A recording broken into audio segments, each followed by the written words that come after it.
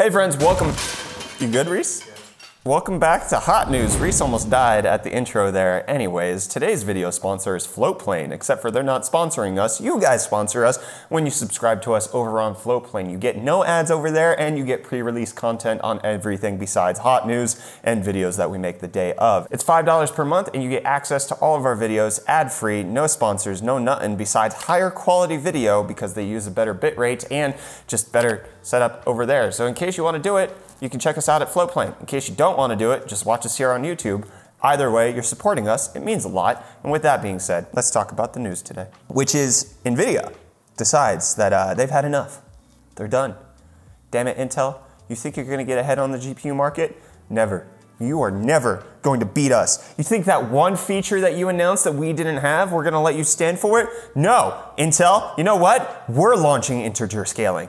You don't get to do it first. Suck on that, Big Blue. You're my boy, Blue! At least that's how I imagine the person writing the notes for the latest driver from Nvidia felt when they were, letting everybody know just how good Nvidia is going to be in the future. Because not only does the new game-ready driver bring up to 23% performance increases in various games, but it also introduces new features such as integer scaling and image sharpening features and ultra-low latency, which is one of the things that AMD promoted at their E3 stream for the RX 5700 series, talking about how they were reducing latency with their settings on AMD Radeon drivers. Well, now apparently Nvidia is just like, yeah, we can do it too. No big deal. Oh, Intel, you had that nice exclusive feature? No, it's ours. We're gonna have image sharpening first. Not image sharpening, integer scaling. In case you don't know what integer scaling is, you can check out our video that we did on Hot News where Intel announced this, but basically it's really good for retro games and scaling video games up to a large size. Instead of making it look all weird,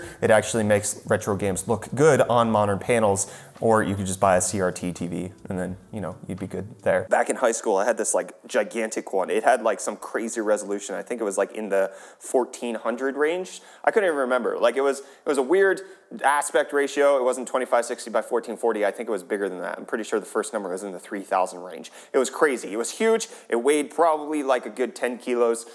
I loved it so much. It made me happy. That has nothing to do with the news, but Nvidia's new drivers are actually slapping features everywhere, increasing performance, but also didn't necessarily come without any hindrances in the rollout, because apparently with the drivers that came out yesterday, 436.02, there was a bug that forced you to always install GeForce Experience, which in case you don't remember, that has been an option where you can say just install the drivers, no GeForce Experience. Well, apparently if you clicked just the drivers, it still installed GeForce Experience anyways. They have since updated it. It's been fixed. The new Nvidia drivers will not automatically force install GeForce Experience. Nvidia saying it was a table problem in their installation, or they are just trying to force things on you. Very violent company, It's a feature. It's not a bug.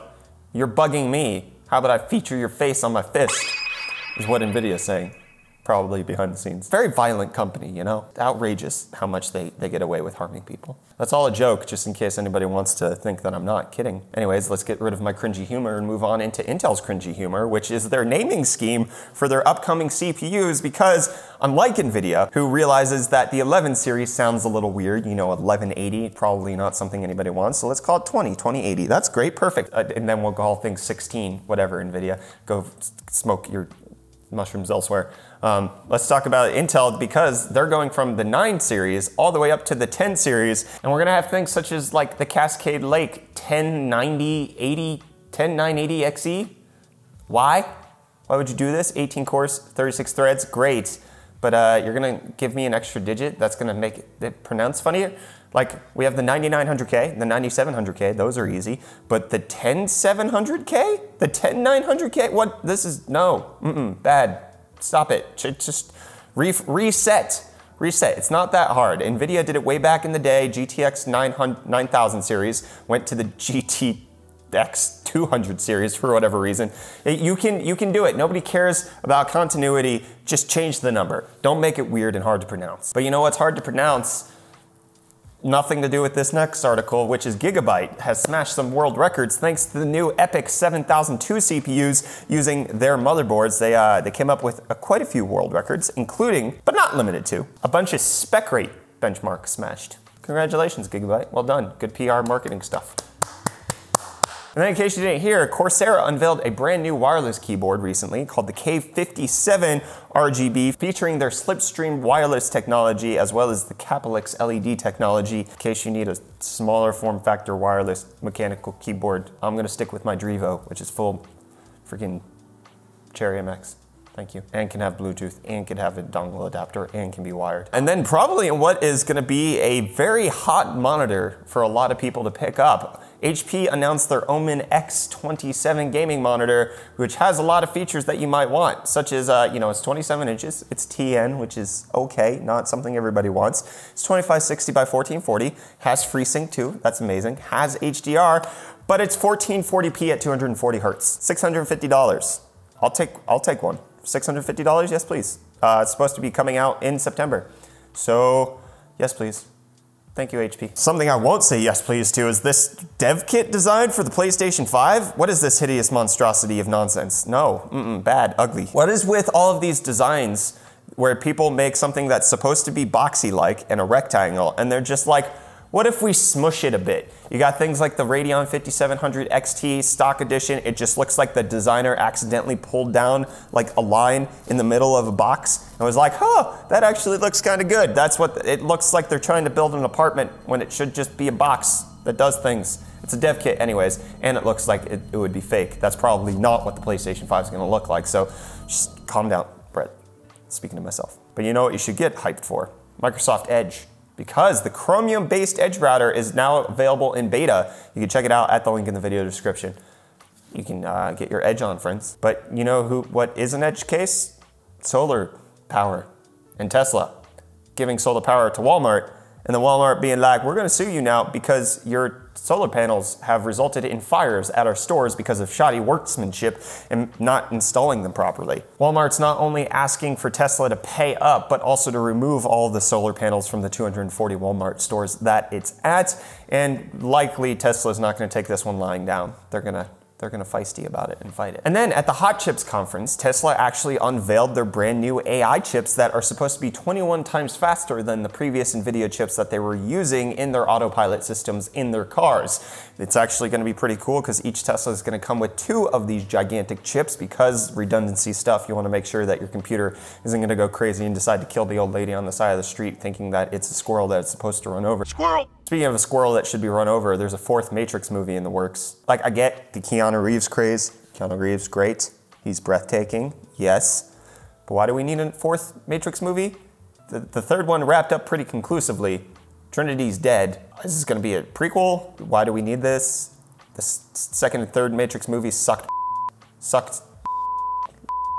So, why do we think it's going to be any better with the 4th one? I mean, it's not like Keanu Reeves' acting is what made the 1st one great. Let's just be honest. As much as people love him, he's not a very... Moving on. I know Kung Fu.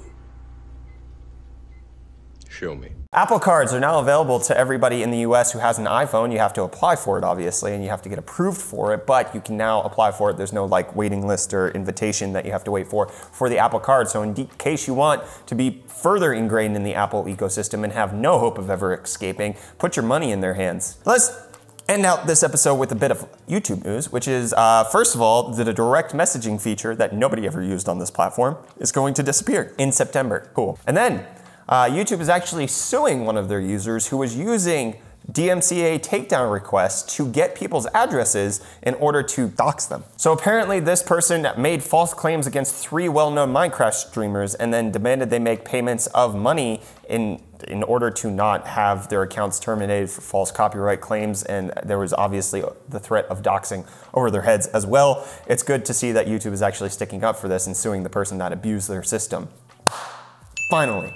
They're actually taking things seriously. But in the least serious bit of news we have, this is this article from Gizmodo. YouTube concedes robot fight videos are not actually animal cruelty after removing them by mistake. Yes, a lot of YouTube channels that featured videos of robots fighting each other and destroying one another, they were taken down because of animal cruelty reasons. Which, I mean, that's the future we're headed towards. Robot rights are like human rights, and we need to recognize that and treat them with respect. Our coming robot overlords definitely wouldn't want to find a video out on the internet where we say robots aren't equivalent to regular life. They wouldn't want to find that. So, you know, robots have rights too.